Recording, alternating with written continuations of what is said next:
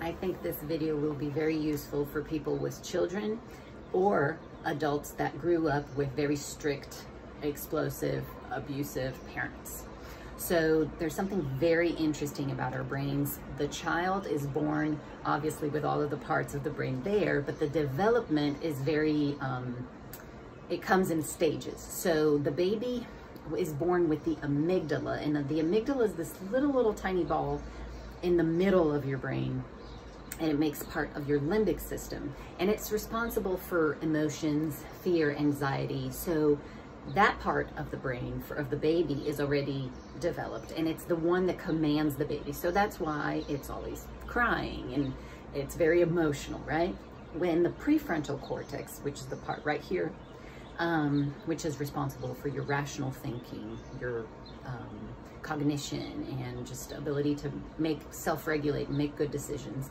Well, this part of the brain is absolutely not developed in little babies, not even in little children, and the development of that is very slow.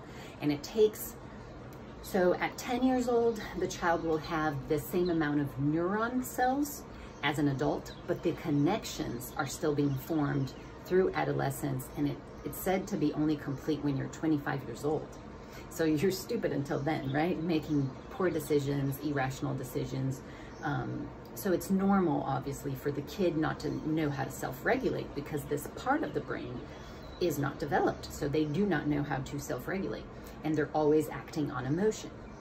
So, well, the role of the parent is very important in either determining if this child will be able to self-regulate and develop its prefrontal cortex adequately, or they will become an adult that does not know how to self-regulate.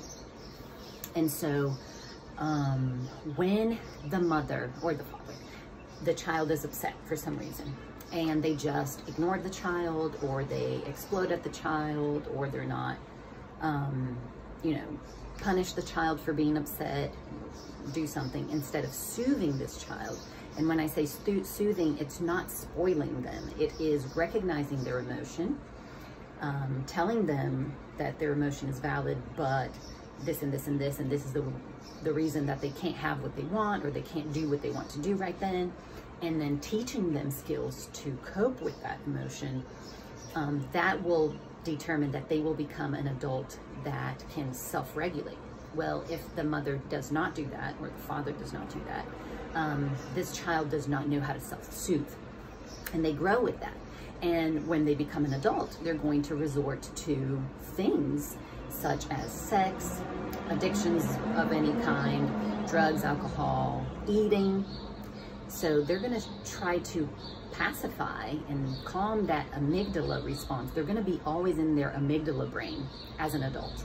So they'll be more explosive or more emotional. They'll cry because of everything. They just can't deal with their emotions, and they can't self-soothe and self-regulate.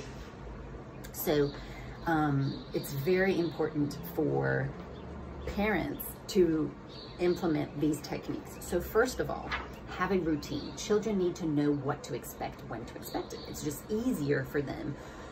If they don't have a routine, they're insecure all the time. So if they know that they have time to wake up, time to do homework, time to go to bed, time to play, time to do chores, anyway, a routine is extremely important for them to start knowing how to self-regulate, because that calms them down, knowing what to expect. And then you want to be, every time they fret or they cry or they do something, you want to be responsive. So, you know, go down to their eye level and say, what's wrong? Talk to me, tell me your emotions. Increase the vocabulary of that kid so that they can express themselves. So are you sad? Are you angry? What's going on? Talk to me. And really encourage them to express their feelings rather than swallowing it.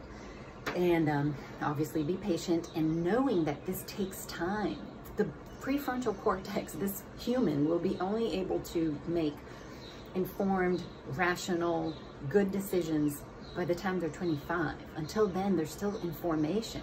And this is so enlightening to me. I don't have kids, but I had a sister that was 18 years younger than I am. And if I only knew this information, I would have reacted with her much better. So information is very empowering. So you want to be patient because it takes time for them to learn these skills. They're always going to be whining and crying and throwing tantrums and fits because they don't know that amygdala part of their brain is very fired up. And it's funny because some children are not like that, right? That really depends on the way they were conceived. They were, I guess, not conceived, but the way their gestation was.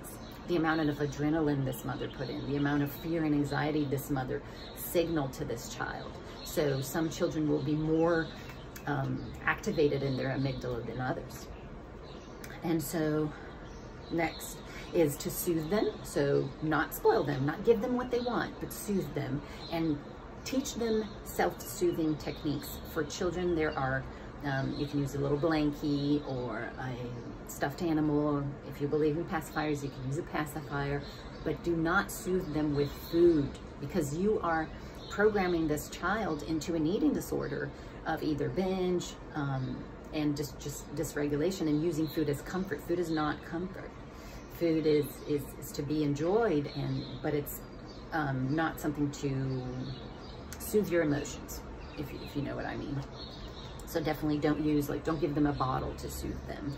Breastfeeding is one thing because they're a little baby, but once they're bigger, you don't want to give them, oh, here's an ice cream, or here's a lollipop, okay? And so these are the techniques that you would apply for the child, so that you create a child that knows how to self-regulate as an adult. Now, if you are an adult if you were a child and now you're an adult that you don't know how to self-soothe, and you resort to shopping or porn or alcohol or drugs or eating to self-soothe because you do not know how to deal with your emotions, it's probably because it's not your fault. It's probably because you were not taught.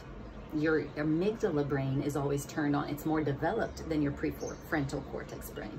So what are the self-soothing and self-regulating skills that an adult can implement? Well, it's the ones that I always talk about here. It is conscious breath. So be aware of your breath. Pay attention to the inhales and the exhales. Do exercise or movement of any kind. Mindfulness of your bodily sensations, so even of your emotions. I think I talked about this one day in the stories, about how you have to sit through your pain, sit through your anguish, and not try to cover it up with food, television, and stuff like that. And guys, it can be simple as television. People are just self-soothing with television, just to not think about their problems. And that is really not taking care of the issue, right? So meditation, prayer, self-expression by the arts. So if you're a writer, you write. If you want to sing, you sing. If you play an instrument, you play. If you like to dance, you dance. You paint, you pottery, you do whatever. But something that can express those feelings through arts. It's a self-regulating technique. And you can also do self-talk that is caring and nurturing. We are very mean to ourselves. If we had people tell us what we tell ourselves, we would probably not be friends with them. So we are always talking to ourselves in a very negative manner. And one of the ways for you to self-regulate is actually giving yourself grace. And I just exploded with so-and-so. Well, that's because probably I'm in my amygdala brain and not my prefrontal cortex brain. Let me take a breath here. Let me color a little bit. Let me dance a little bit. Let me do something and calm down. So I hope this was very, very helpful for you. It was extremely helpful for me when I learned about this.